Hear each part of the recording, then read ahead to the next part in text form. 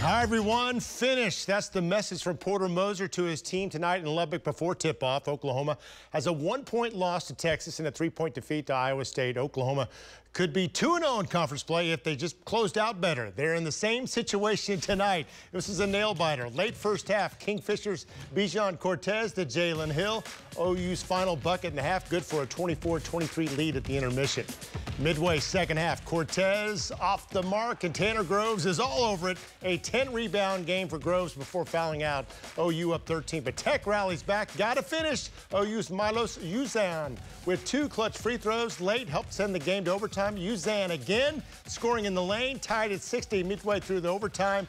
Under 2 to go, still tied. Jalen Hill, sweet move up and in. OU moves in front. The Sooners close it out, finishing strong, 68-63 winners. Their first win in Lubbock since 2015.